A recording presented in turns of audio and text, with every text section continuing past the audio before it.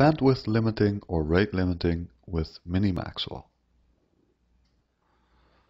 Consider a network emulation in your lab where you want to limit some of the traffic to no more than 100 kilobits per second. Suppose the traffic you want to limit is the UDP traffic. So you want Mini Maxwell to slow down the traffic for UDP, but allow the rest of the network traffic to flow through unaffected. Our overall strategy will be to take the incoming traffic, classify it into multiple streams based on protocol type, and then apply the rate limit to the UDP flow. Now let's begin. We will go to the filter map screen.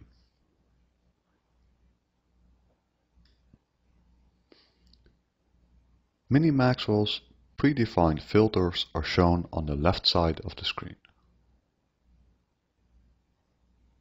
We will select the one named UDP.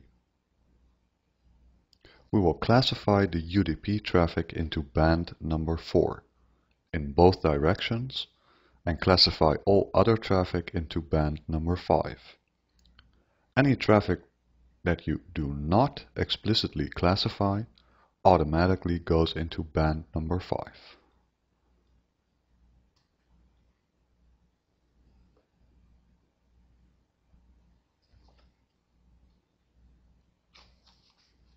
The effect of this is that all UDP packets flowing through Mini Maxwell will be handled according to the impairment instructions we will specify for band number 4.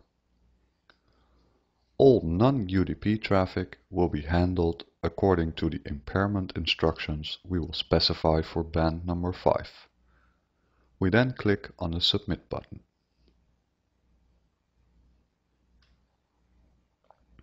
And we can see that our configuration was successfully processed.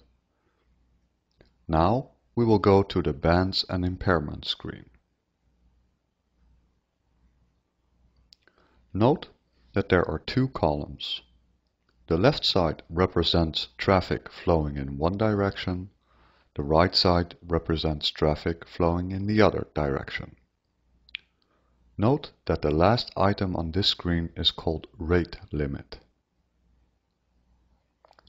We will impose a rate limit of 100,000 bits per second on the UDP traffic. Remember that we previously set our filters to classify all UDP traffic into band number 4. Now we will select the tab for band number 4.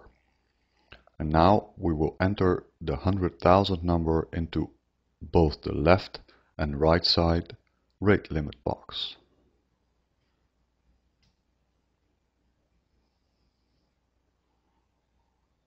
Then click on the Submit button.